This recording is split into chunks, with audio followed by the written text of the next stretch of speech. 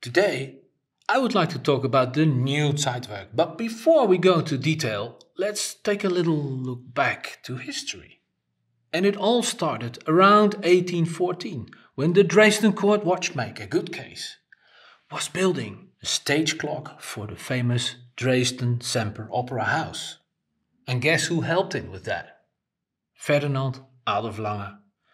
They had challenges to overcome. Above the stage, huge time indications. They want to have a digital time indication, a 5-minute clock, and of course, without noise. This clock inspired us to make the Zeitwerk. Of course, we didn't want to make a 5-minute clock or watch around your wrist. It had to jump every minute.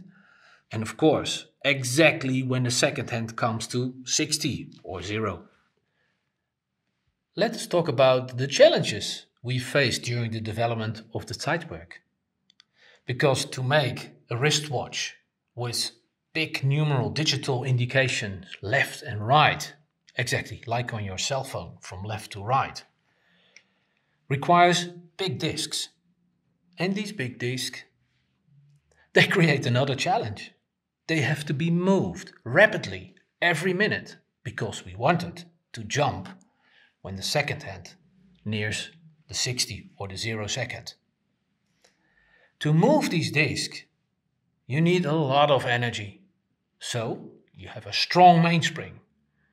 That mainspring to move the disk was way too strong to power the escapement. The inspiration for the solution we found here in the Stamhaus, the main building, because there still we have the master clock. Was a large pendulum and equipped with a remontoire system. We took the idea or the inspiration for the watch, so we built in the remontoire system to balance the huge power towards the escapement. Another advantage of this solution is the remontoire system defines the moment of jump, in this case after every 60 seconds. Today, we have the new generation of Zeitwerk over here, and although it may look very similar, let's check out the changes we've made. To start with, of course, that we didn't change the huge numerals for the hours and the minutes, but a point which we changed, and not only the indication of the power reserve with the last segmentations in red, but it also indicates the double of the power reserve from the previous version, from 36 to 72 hours.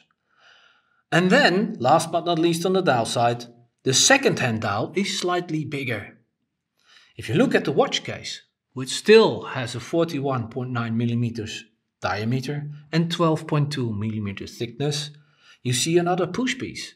And yes, also this version is equipped with the hour adjustment system, which means you can separately adjust the hours by pushing this push button. And it has the inverse action. What does that mean? We push the button, nothing appears to be happening. But if you release the button, then the numeral jumps to the next hour. And of course you see the crown where you can wind the watch, but also set the time every minute forward or backward. The watch we have now in pink gold with a beautiful black dial and in platinum. Calibre 043.6. That's the caliber number of the new Zeitwerk. Let's take a close look. So here we have the twin barrels, although you only see the upper one here. It's a patented system. It is in fact one of the 6 patents of this watch. Take a further look, we see the remontoire system, which provides its power to the escapement. And that is a beautiful balance spring with a Breguet overcoil, well hidden underneath a hand-engraved balance cock. And now to the watchmaker's view. Yes, underneath the dial, what's happening over there? You see the 3 discs, the hour disc, the tenths of the minutes, and the units. And of course, if you pull the crown, you see now how the time setting is working.